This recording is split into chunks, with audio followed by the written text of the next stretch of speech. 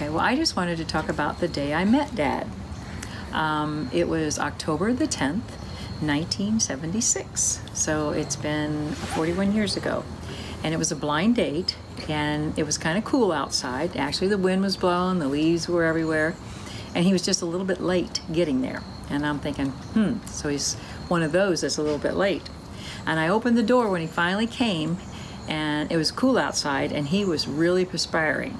So I thought, woo, I better go slow with this one. He's scared to death. And so that's kind of how it all began. And after he came in the house and we were talking, and I think I teased him a little bit about being late, and he says, you have no idea how hard it was for me to come in here. He says, I drove up and down the street about a dozen times, and I kept looking at your house, and I drive back and forth and back and forth. And so he finally stopped. And so that's how it began. And our actual first date was we went to a haunted house, and then we went to dinner. We had a really good time, and so he came in, and I said, would you like to have some lemonade? And he goes, oh yeah. Well, I had no idea that Dick didn't drink. And so I had this lemonade that I had fixed, and I put a shot of vodka in it. And he took it and he gulped it down. And I thought, whew, boy, he likes to drink. Now, I'm fixing this right in front of him. So I said, did you want another one? And he said, oh yeah, sure. So I fixed another one, he gulped it down, and he turned his head, and the room went round, and he started spinning. And he says, did you put something in my lemonade? And I said, well, yeah, some vodka. He goes, I don't drink. I said, oh my gosh.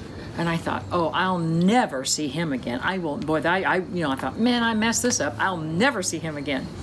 And so he had to sit down on the couch, and he stayed like an extra 2 hours because I didn't have any coffee to give him because I didn't drink coffee.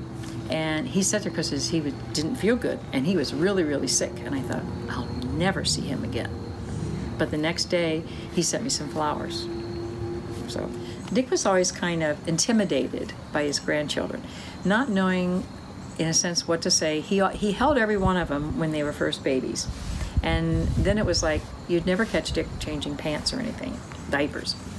And Cassie and Megan were here for a week, and they were very young, and we were on our way to Young's Jersey Dairy. And he'd never said anything to either one of them, and they used to just kind of look at him. So they're sitting in the back seat, and Cassie's kicking the back seat real hard. And finally he goes, stop that. And she says, Grandma, he's talking to me. And, and all I could do was laugh. I mean, and even he started laughing. And so it's always been kind of a joke that we've told about Grandpa's first speaking to one of the grandchildren was, stop that. And I also know that Dick was proud of his family, including his dogs.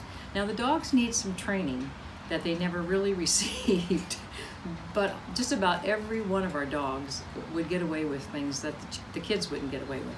And believe me, we took it on the chin many times about how the dogs were allowed to do things and the boys were not allowed to do things. And that's actually very true. I have to admit that that's very, very true.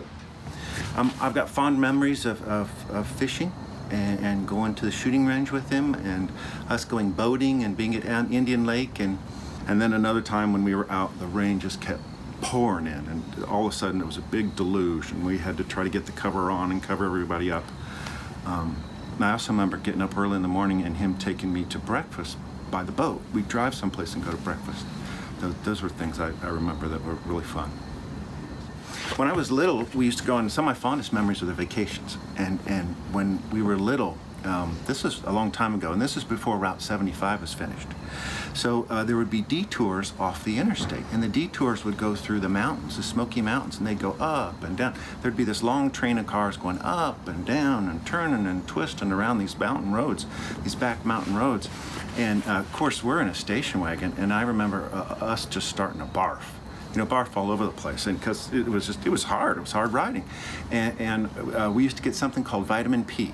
He gave us Finnegan to settle our stomachs. And I remember feeling I was a real big boy because both of my brothers got shots in their rear ends, but I got to take a pill because I hadn't barfed all over the car yet. So I thought it was a pretty big deal then. So we took a trip to see out west, Grand Canyon, all that kind of stuff. We had a 25-foot motorhome, so you could drive and they could sleep or whatever.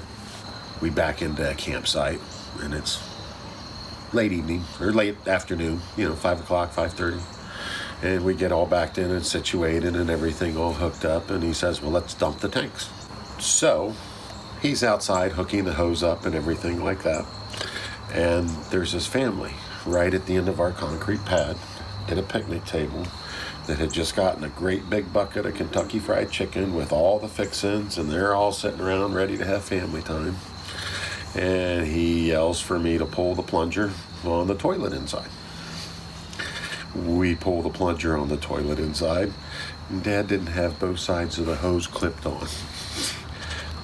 And clear across all the concrete slab rolls RV blue water with toilet paper and poop. And that family's eating right next to it? And he says, I guess we're going out to dinner. So the story I've got is the one that sticks with me is when one evening, Grandpa had gone out to the pick and pack to pick up milk. And on his way back, apparently someone followed him home. And after he pulled his car in, he opens his door, and there's a guy standing there and says, give me all your money. And Grandpa says, got him! Calls him an SOB, tells him where to go and all that. And the guy proceeds to hit him in the head with a pipe. And then Dad yells out the window, you guys cut it out, because he thinks it's Grandpa and Rick acting up, and because they would always give each other grief. And Dad sees it's not Grandpa. It's not Rick. And all of a sudden, I'm up by the kitchen, and I see my father running by in his underwear, throwing a clip on a .45, cocking it, and opening the front door wide and posing to fire.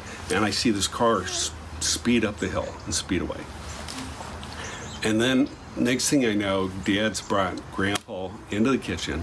He's shifted into the physician mode. He's got his medical bag. He's opening it up, and he starts to clean Grandpa up. And I hear this, various profanity, and I hear this throughout the time, and every now and then I'd kind of peek. I was in the family room, I'd peek and I'd see it, and Grandpa quincing and twitching, and then once it's done, Dad goes, there's that Novocaine. And years later, I asked Dad about this, and I asked him two questions. I asked him, well, why didn't you shoot? And he said, well, I'm never going to shoot someone who's fleeing. I'm never going to shoot someone like that. And I asked him, well, why'd you sew his head up without Novocaine? He said, well, and he did this with kind of a half wry smile. He says, well, I kind of figured he was half lit most of the time. So that's probably a kind of a cherished memory of Dad. He went right from protector to physician to a comedian.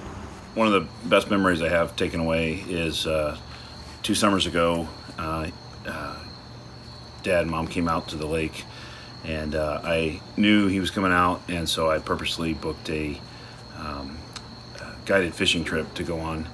And unfortunately the weather turned bad, and it was very cold, and I was worried about it raining and being him not wanting to go on that day.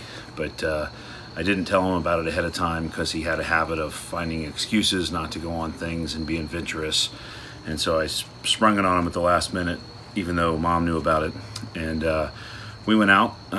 It was him and me and Cassie and Megan, and we caught a lot of fish. And I think the best part of the day was when he caught his first fish. He told the guide that he hadn't been fishing in almost 15 years, and he was so excited to catch a couple fish and share the day with me and the girls. And so that was pretty exciting. He came out this summer with you? He did, yeah. That was good. He was very sick, and Mom wanted to come out because it was hot, and she wanted to come out and check out the lake. And I made arrangements for her to come out, and she called at the last minute and said, Dad really wants to come out. The first day he was just kind of sleeping, hanging out, trying to be cordial. And then the second day he kind of had a moment where he got out on the boat and it was sunny, and suddenly he's got his shirt off and he's sunbathing, and enjoying himself on the boat. And every single day after that, I'd wake up and he'd be down on the boat drinking coffee in the morning in the sun and just really enjoying himself. So that was a really neat thing to see, and spend some quality time with him this past summer. When I was in college, like late high school, college times, that Dad would make these big weekend plans with the boys. And what we would do is we would all meet up at a place at the Trout Club for a weekend. We'd go there Friday and we'd stay through Sunday or late Saturday. Sometimes late Saturday, sometimes Sunday, but we would stay up all night, Friday night, fishing. And we would go up with his friends and stuff. There were a couple times that we didn't catch any fish. Not even bites. And then so Dad would take us over to this other area and we'd fish. We'd start throwing the reel and we'd just catch them left and right, left and right. Found out it was the nursery. That's where they were, that's where they would, that's where the fish would be born and raised before they were thrown into the other stream. So we were catching the babies, but hey, we were catching fish. Well, there was a time where I had just had my license for 6 months and I decided to go skiing. So me and my brother, Rick, drove to Pennsylvania first. And we were gonna go skiing. And when we got there, we were skiing for just a little bit and it started raining, started pouring.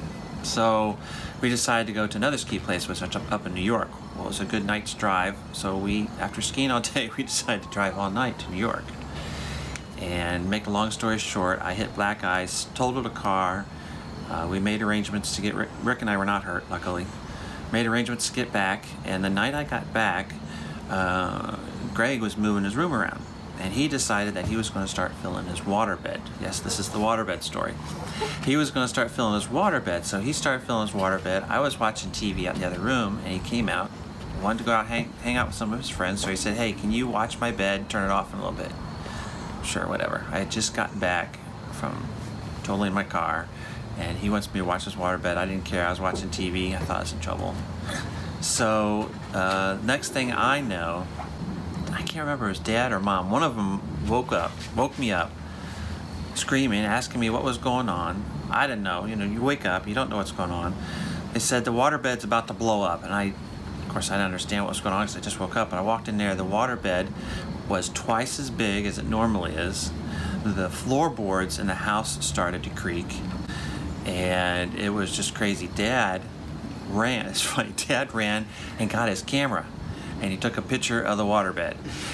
And then the waterbed didn't blow up. What actually happened is the pedestal collapsed and it poked a hole in the bed, and then we literally had 6 inches of water in the bedroom, which was on the 2nd floor. Water was going through the ceiling, going through the air ducts. A friend of my parents, Harold Pollins, came over with a sump pump. We were pumping water out of the bedroom, and that was the infamous waterbed story of the Potts household.